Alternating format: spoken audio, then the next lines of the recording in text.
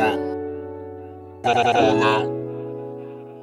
guys, it's Erica from Brains to Beauty, and today I'm here to show you how I curl short to medium hair. I know it's not truly short. I technically have medium hair because it does hit my collarbone, but for me, I totally consider it short. And it's completely changed. My whole hair care routine is different now that I have short hair. So let's go ahead and get started. So the curling iron I'm using today is this 1 1/4 inch curling iron, and I have it set to the highest setting, which is 25, because I do have coarse Asian hair.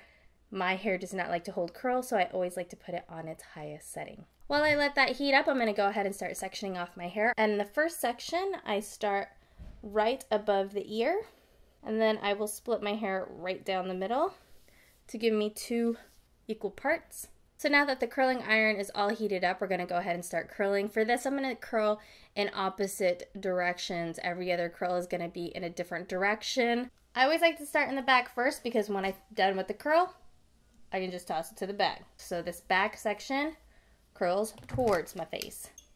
Curl forward. I stop at about midpoint shaft, and then I curl in, and I hold it for 5 seconds. Then I loosen it till about 1 inch to 1/2 inch sticking out, and then I curl the rest in, count again, 5 seconds, and then I let it go. I essentially curl each strand in 2 parts.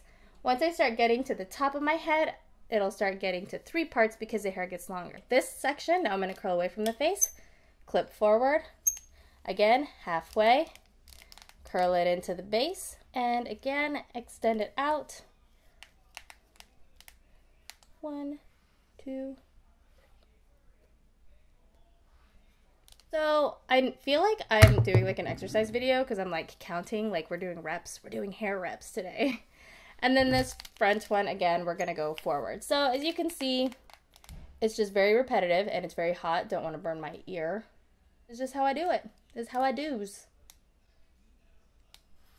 And then I let it go. So I'm just going to go ahead and start fast forwarding once I start getting to the top section of my hair, where I start doing a little bit more sections, like 3, 4. I'll show you that. 1 to go. You left my heart out when the rest of me is down. You enchant me even when you're not.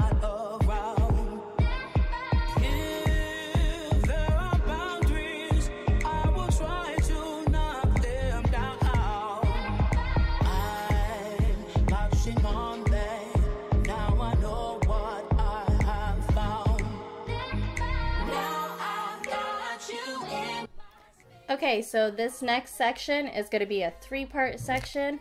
Again, away from the face, it's the second layer from the bottom. So this is section 1. Then we've got 2. Just pull it out a little. And then we're going to do it again. 3. And then hold it. So in total, 15 seconds for this one curl.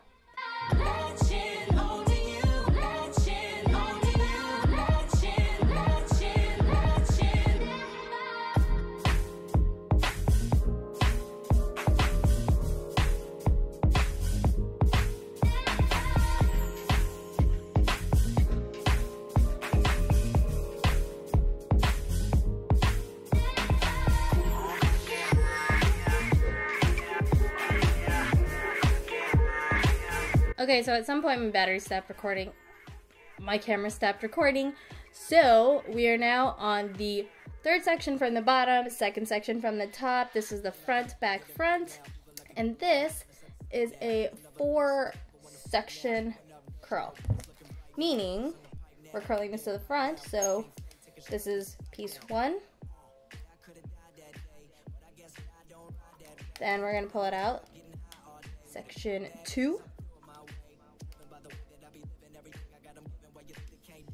Section 3, and then we're gonna move it just a little bit, and then 4. The reason why I do that is because now you can see the curl is all the way from the top to the bottom. Had I just done the bottom, I would have probably only gotten curl here. This part would have died really quickly and would have stayed loose.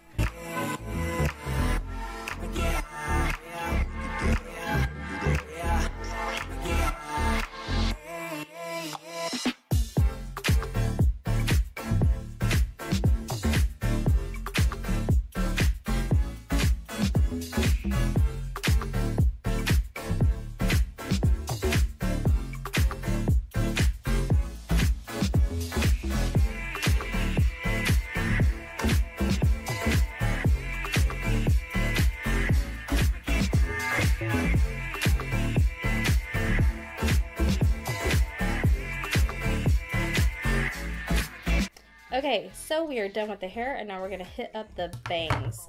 So I'm just taking all of my bangs into one section, and I'm gonna curl this up and away from the face.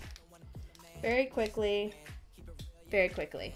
I just do that to get it kind of volumized, and then I'll just very softly run my wand through it. Curling iron through it, starting at the base, and then just pulling it away from the face, and then I kind of like try to blend it into my hair, and my hair looks super crazy right now, like super cray. Okay, so this is the final look with my bangs done. I noticed I was super like dark, so I adjusted my exposure, but I don't particularly like my hair like this. The curls are just way too defined. I prefer it to be like more big and like curly. So what we're gonna do next is I'm gonna use this deconstructed texture Tease dry touch finishing spray. This has a number 3 of 5 hold, and we're gonna spray this into my hair. Then I'm just gonna take my hands, and I'm gonna zhuzh my hair for a bit. Just gonna lean back, and just at the root, I'm just gonna zhuzh. I don't like to actually run my finger through the curl. I just like to let it fall naturally. So I just put my hair near my roots.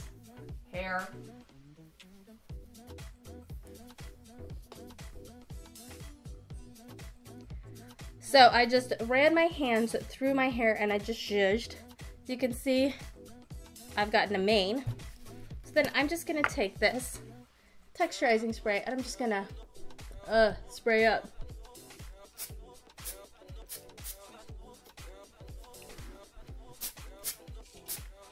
It's hard to see what I'm doing with such a small mirror.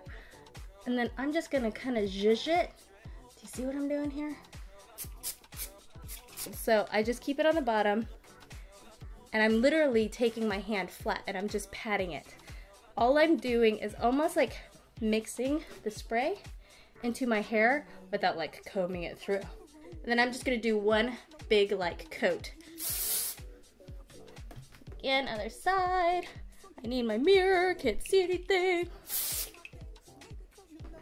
Lesson of the day, do this in the bathroom where I can see. So that is it for my tutorial. I am so sorry up front if it was really long, but I wanted to go through the nitty-gritty details of how I curl my hair because there is a science and a math behind how I do my hair. Being an engineer, it's really hard for me to let that go. There's a lot of logic and understanding and process as to why I do certain things, and I wanted to share those with you guys. So I hope this was helpful. If you guys want to see any other hair tutorials or have any comments or questions, please leave them down below. And of course, if you guys are new to my channel, welcome, and make sure to hit the subscribe button to see future videos. And yeah, that is it. Don't forget, thumbs up, and I will do more hair videos for short to medium hair, or so that I know that you guys enjoyed it. Thank you guys so much for watching. This is Erica from Brains to Beauty. Hey guys, it's Erica from Brains to Beauty, and happy Valentine's Day! Yay! I am so sorry that this video is actually going up on Valentine's Day itself, but if you could tell from my voice, I've been quite sick and I was on travel for work, so my bad. But let's go ahead and get into the nail tutorial. So to start off, I'm going to apply a base coat. Next, I'm going to apply 2 coats of this light pink nail polish color by Julep.